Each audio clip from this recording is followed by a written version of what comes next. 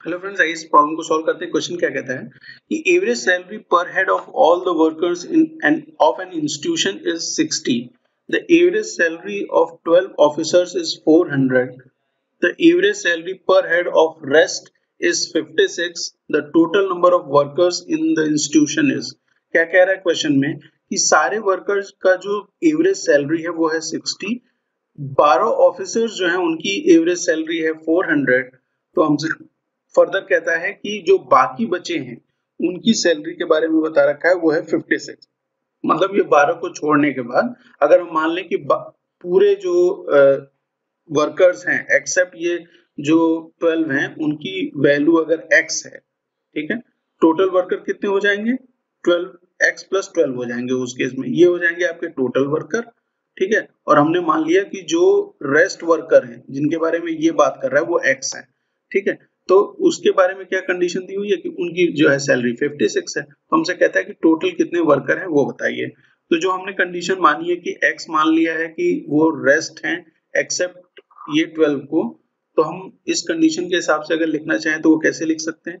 हम लिख सकते हैं कि x प्लस 12 ये तो टोटल वर्कर हो गया और उनके बारे में क्या कंडीशन दे रखी है कि उनकी एवरेज सैलरी क्या है 60 है। इट मींस उनका सम जो सैलरी का हो जाएगा क्या होगा x प्लस 12 इंटू 60, वो कितने के बराबर हो जाएगा x इंटू 56 के बराबर हो जाएगा। ये देखिए एवरेज सैलरी ऑफ रेस्ट जो है वो कितनी है 56 है, तो 56 इंटू x कर देंगे तो उनका सम प्लस 12 इंटू 400 ये ऑफिसर्स का हो गया। यहां से हम x की वैल्यू फाइंड आउट कर लेंगे।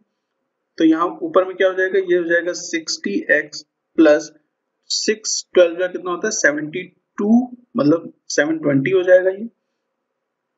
फर्दर इसे हम जब आगे करेंगे तो ये 56x हो जाएगा प्लस 12 4 जा 48, 4800 हो जाएगा, ठीक। ये x इस साइड जाएगा, 56 इस साइड जाएगा, तो यहाँ क्या बचेगा 60 माइनस 56 दैट इज 4x, और ये 72 मतलब 720 जब इसमें से माइनस हो जाएगा तो क्या वैल्यू बचने वाली है 4800 में से 720 माइनस करेंगे तो 80 ये और 4000 ये, मतलब 4080 बचेगा, ठीक है। तो x की जो वैल्यू निकल के आएगी वो कितनी आएगी, वो आ जाएगी आपकी 4080 डिवाइडेड बाई 4, 4 से 4 सिंप्लीफाई हो जाए, 4 से ये जो न्यूमरेटर सिंप्लीफाई होगा तो वैल्यू बचेगी 1020, ठीक।